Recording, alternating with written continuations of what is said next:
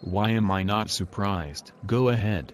Asked question number 4. Times where I benefited from someone sharing local knowledge. Well, that's an easy one. I'm walking down this street in DC a while back. I had lost some weight and my pants were loose around my hips. A lady passing by saw me and, I don't know, she must have felt for me.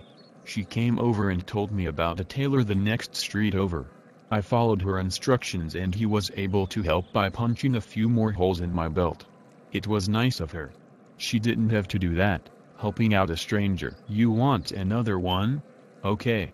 There was this time last year during a Region 14 Compile event in Abilene, Texas. I enjoyed the most awesome barbecue. Yum. An EdTech example, last March at Q's annual conference in Palm Springs someone suggested I check out David Therio's Punk Rock Edu Jam session. It rocked. I learned what learner-centric learning experiences are really like. I learned how to do whatever it takes to reach learners. It's what I do.